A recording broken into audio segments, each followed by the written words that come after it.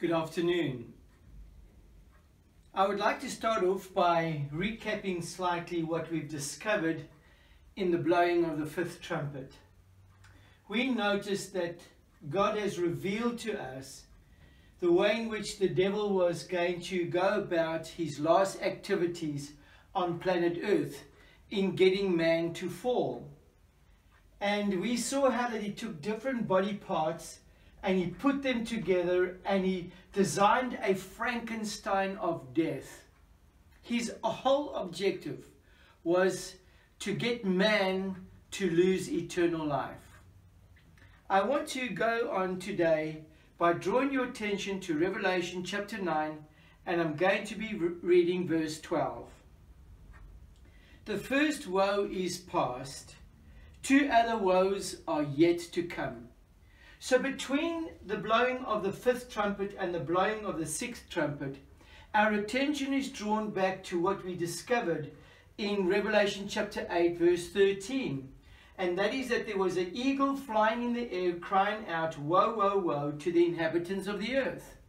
And you will recall that the phrase inhabitants of the earth is revealing to us those people who have not yet made their choice for Christ. So somehow our attention is brought back to this, and there seems to be a warning in this, that time is running out. I want you to notice that if you go to the book of Numbers, chapter 29, we are told there in Numbers 29 of the Feast of Trumpets and the Day of Atonement. Now, the Feast of Trumpets ran over a period of 9 days. It was a time that man was given an opportunity to go to the sanctuary and to confess his sin and then have his sin removed from him and placed in the sanctuary.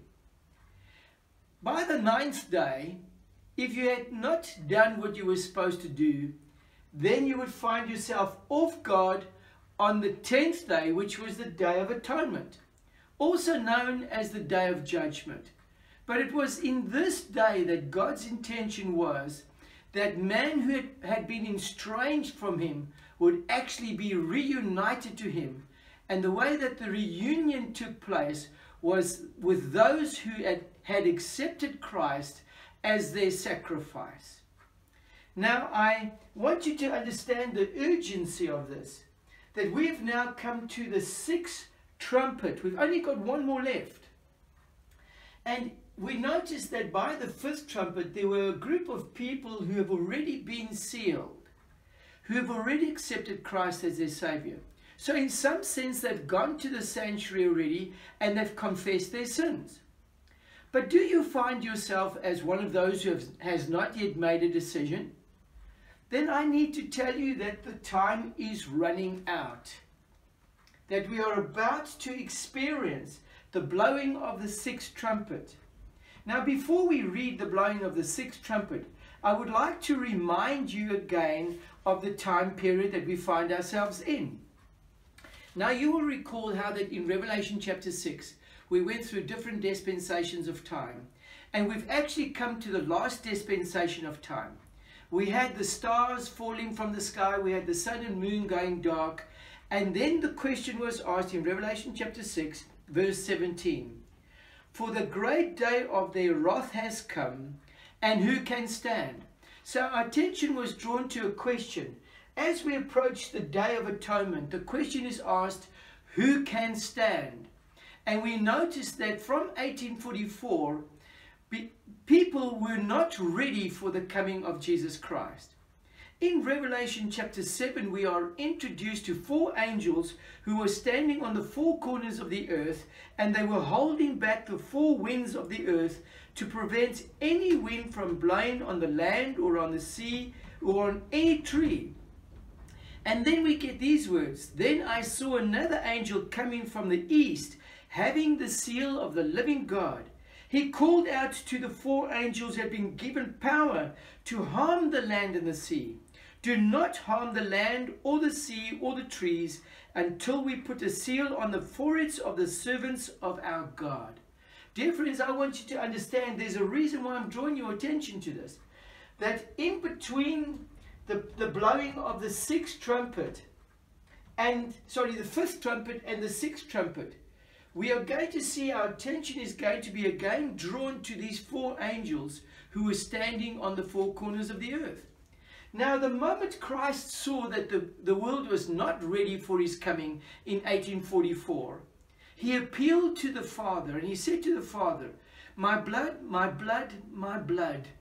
You know, he didn't die on the cross of Calvary. It wasn't a cheap sacrifice. It was for the salvation of mankind. And the Father, in hearing his Son's appeal, gave us an opportunity, an extended time, a time of probation, to make our choice. And as a result, we have the blowing of the trumpets, warning us that we are getting closer and closer to the Day of Atonement.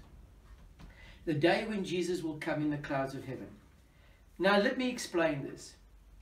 In Revelation chapter 9, verse 13, we are introduced to the blowing of the sixth trumpet. It says there, the sixth angel blew his trumpet, and I heard a voice coming from the horns of the golden altar that is before God. So immediately our attention is drawn to a golden altar. Now in Exodus, the golden altar that Moses was asked to build was also known as the altar of incense. This altar was found just before God's presence. There was a veil that was hanging between the holy place and the most holy place, which had the Shekinah glory of God veiled behind it. And this golden altar was to symbolize the prayers of God's people and the request for forgiveness. On the altar there were four horns on each corner. And on the day, and I want to read this to you. First of all, in Exodus chapter 30 verse 1, we read this. Make an altar of acacia wood for burning incense. Now, incense always symbolized the prayers of God's people and the prayers of our high priest, Jesus Christ. Then it says in verse 10, once a year, Aaron shall make atonement on its horns. This annual atonement must be made with the blood of the atoning sin offering for generations to come. It is most holy to the Lord. So I want you to understand that once a year, the Day of Atonement, where there was a sacrifice made, that atonement sacrifice was placed on the four horns of the golden altar that was placed before God. Now this has incredible relevance when it comes to our understanding of what we are about to experience in the blowing of the sixth trumpet. I want you to notice that it says there, when we read it,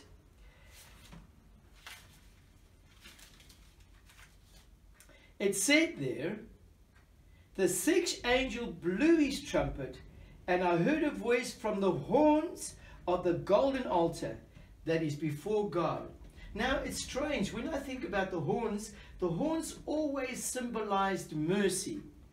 By placing the blood on the horns, we were appealing to the mercy of God for the forgiveness of sins. Now I want you to notice that our high priest, Jesus Christ, has gone, after he left his ministry here on planet Earth, and he went into the presence of the Father to intercede on our behalf. And I want you to notice the importance of this. In Hebrews chapter 9, we are told of the importance of the blood that is needed as we come and approach before our Heavenly Father. It says there in verse 22, in fact, the law requires that nearly everything be cleansed with blood, and without the shedding of blood, there can be no forgiveness of sins. So dear friends, I want you to understand that as we look at this, our attention is drawn to the altar that is before God. And the horns cry out to the trumpet. And I'm going to explain that to you now. But it's also interesting that in Revelation chapter 8, But in verses 3 and 5, our attention again was drawn to the golden altar. And it says there in verse 3, another angel who had a golden censer came and stood at the altar. He was given much incense to offer with prayer of all the saints on the golden altar before the throne. So this is the golden altar of incense. It says there, the smoke of the incense together with the prayer of the saints went up before God from the angel's hand. Then the angel took the censer, filled it with fire from the altar, and hurled it on the earth, and there came peals of thunder, rumblings, flashes of lightning, and an earthquake. So we notice that as the coals are flung to the earth, we are introduced to the blowing of the 7 trumpets.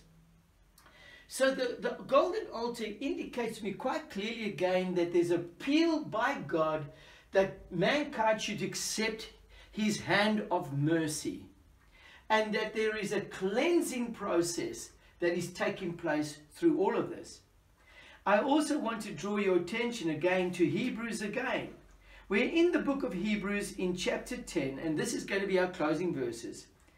Paul writes these words in verse 19.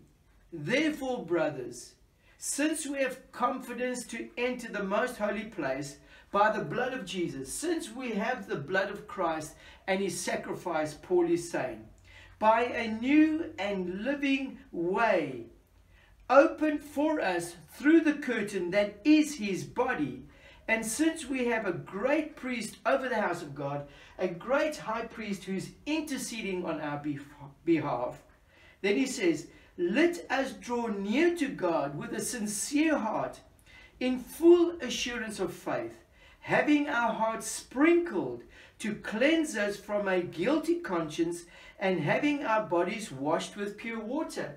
So we see again that as the high priest approaches this with the sin offering, he places it on the horns of the altar on behalf of the people who are standing and waiting, dear friends. I want you to notice what he says further. Let us hold unswervingly to the hope we profess, for he who promised is faithful. And let us consider how we may spur one another on towards love and good deeds. So he says, in this time as we find ourselves in the presence of God, let us find ourselves in love with our fellow neighbors, in love with mankind, caring for them, and in love with our Heavenly Father, as it says there, with love and good deeds. Verse 25, let us not give up meeting together, as some are in the habit of doing. Dear friends, I want you to notice as we approach the final heartbeats of this world, we need to, as God's people, press together. It then says there, but let us encourage one another, and all the more as you see the day approaching, as we see that day when Jesus will come in the clouds of heaven to fetch us. I have a question, my dear friends. Have you given your heart to Jesus?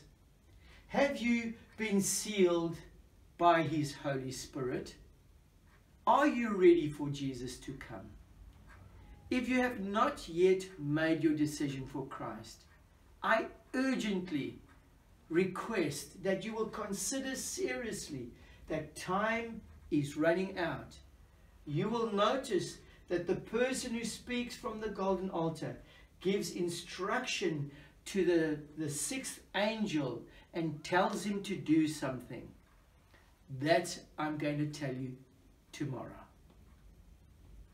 God bless you.